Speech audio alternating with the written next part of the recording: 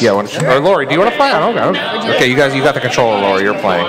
So Maya, why don't you kind of go through and kind of walk? I'll let you walk Laura and Jeff through what's going on here. So. Okay. So the tutorial. Beat a duck. Yeah. There we go. And your partner can tap in at any time by pressing any button. So you'll see that Laura just popped in as Mugman there. It is a functional tutorial. This is new. We found that when we just had the words, people weren't really paying attention to it. So it really forces you to perform various different functions.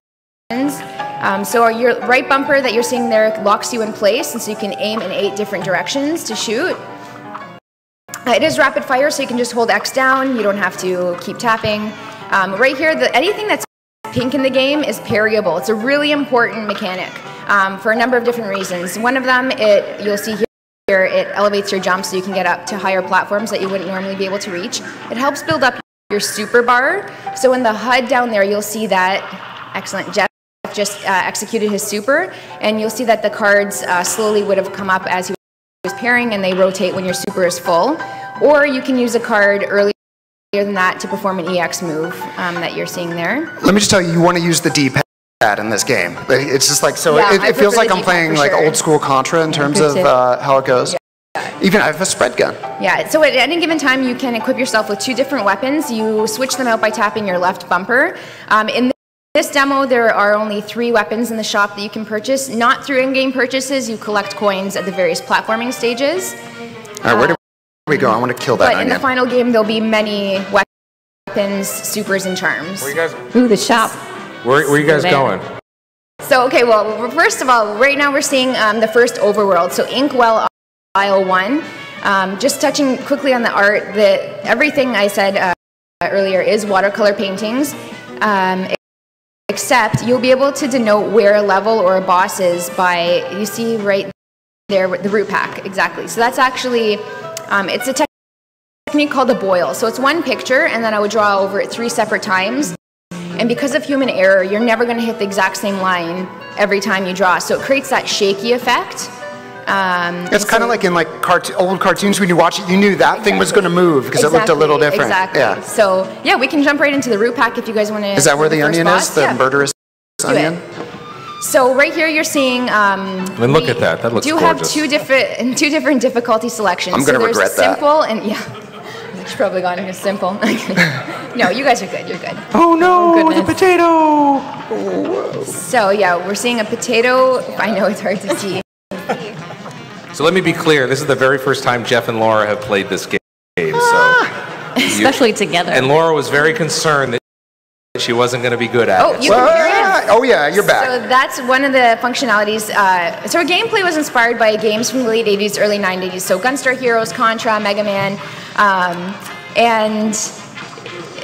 but we've incorporated some modern nods to make it a little bit more fair than games of that era. In that you could have revived. You missed me. Oh, sit down, potato. I don't. Nice know. Potato it's your favorite. Oh, kill it! Kill it with fire! No! See that? How does it feel to cry, Onion? That's what we've been doing for a long time. Special attack. There you go. You're super nice. Thank you.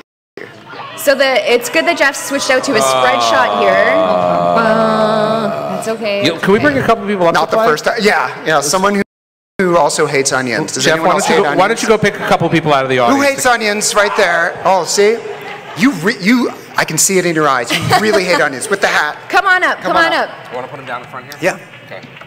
We'll get you guys down in front, and I don't know if you want to stay up here or go down in front with them. Whatever you want, then feel free to do that. Yeah, sure. You guys. So again, Cuphead's a Play Anywhere title, right? It is. So that means you're going to be able to buy it on your Xbox, and you'll be able to play it on your Windows 10, and will there be crossplay as well, Maya? Crossplay as well. It's cross-save, crossplay. There you go. All right, you guys ready to go? Check this out. Oh no! I didn't realize this was the onion level, Jeff. Oh yeah. I think there's a carrot on this level too that has like Mike, do you remember growing up with these cartoons, Mike? He's got skills. I'm watching him. Yeah, I know he does. I love these cartoons. I'm a huge Silly Symphonies, Warner Brothers fan, so that's what I grew up with. So when I see this, my eyes are just, I can't believe this. Yeah, the animation here just blows my mind. It really does. I should have put it on. Oh no! Want to try again? Yeah. Why'd you choose regular? Because I wanted to show off. Yeah. So Maya says, actually put the microphone so Maya can show us what we're gonna play there. So we're gonna spin it around here. So. Yeah, so we're going to just traverse the world here to go up to the first platforming stage. So it's denoted here by that little target symbol. So again, it's rapid fire. So hold X down. Now the important thing to remember, this is a run and gun game, okay? So you're never going to clear the screen of enemies. They keep coming. They are infinite. So just run for your life. Clear your path. So here are the coins that I was telling you guys about earlier that you would collect in order to purchase additional supers, weapons, and charms in the shop. So what are those cards that start coming up next to your hit points? They start like dealing in. Yeah, so that denotes your super bar. So when it's full, you'll have 5 and they'll be spinning. And if you use them before you get the 5 spinning ones, so I'm just going to parry that. That helps build up your super bar a little bit easier or faster. Also, sometimes you cannot kill something that's pink. You have to parry it in order to nullify it and cross over. These little mushrooms look cute, but they are not. So what things can you parry, like so you know before you jump headlong into an enemy? And again, let's go back to what Maya was saying about animating this every single frame. Every single frame. Yeah, so you can see a lot of the effects. I'll keep up for you. Oh no, here we go. I'm going to save him here by parrying him, unless I die first. Oh, wow! Got pretty close to the end there. I want to finish the level. Can we finish the level? Yeah, we can. I'm sure he can. Sure. Just don't know if you can, Maya. Pardon my... You're doing great. You're doing great. I'm an artist, not a developer on this. No.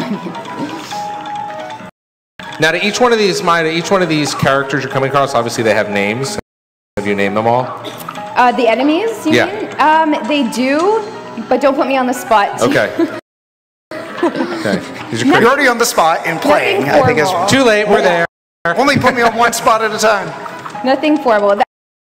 I mean, they're the names that we named them as we were saving. Yeah, as you were producing them. But nothing that you'd see in game, rather. So Maya, can you share how many frames of total animation? Sure. So a funny story about that, actually. When we embarked on this, we initially forecasted it would be around, here we go, 14 to 15,000 frames of animation. And right now, including the inks, we're around 120,000 frames. 120,000 frames of animation. Yeah. Wow. It's a lot. Again, that's because when you animate things, you can get away on animating on the 2s. So that's at 12 frames per second. And we're going to give it one more. Can you show us the store? Because it was interesting. I didn't realize this was a game that you could actually, like, there's more to it than just the run and gun. And that, you know, there's a lot of options and stuff. So as I mentioned earlier, in this demo, there are only 3 weapons that you can purchase.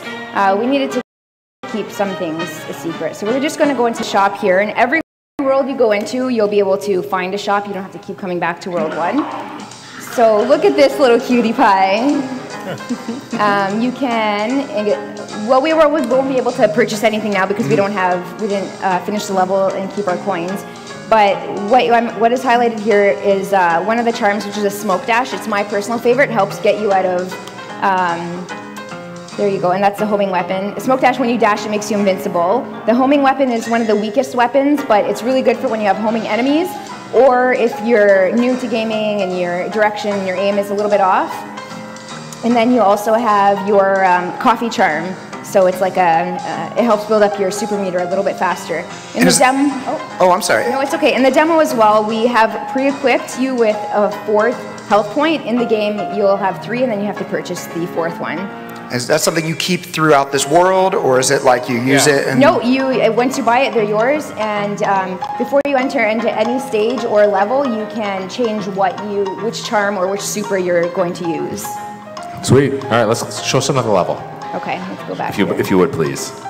And then we'll do some... I'm really not this bad. I'm going to point that out. I just can't talk and play at the same time. Sure. That's because you can't believe it plays this fast because you've been animating at one frame, right? Exactly. My brain I'm not really used to it this right fast. now. So where are we going? Oh, you want to try this one again? Oh, he's driving. It's okay. All right, we want to finish this level, right, gang? We're going to finish it. Because we got pretty close to the end. Jeff's going to have nightmares about Onion Man. It lives to fight another day. September 29th, onions are gone forever. What day was that again, Jeff? September 29th. And you can pre-order it now on Xbox One. Yes. Yeah, like I say, if you want to check it out, Maya, when they go to the booth, what are you showing at the booth for levels? So we've unlocked both World 1 and 2. We have kept a couple of different levels, or for example, the Mausoleum, which has some mini games as well. We kept those under wraps just so that you still have an element of surprise on the 29th, but most of World 1 and 2 are open.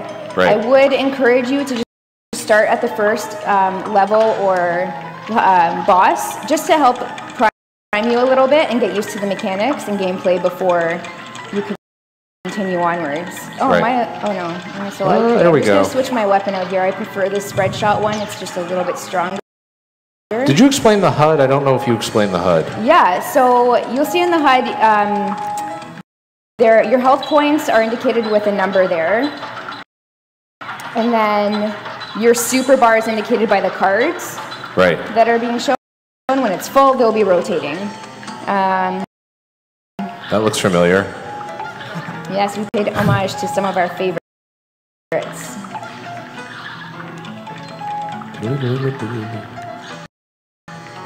Feels like you're getting close to the end here. I love the music. Tell us a little bit about the music. Oh, right there!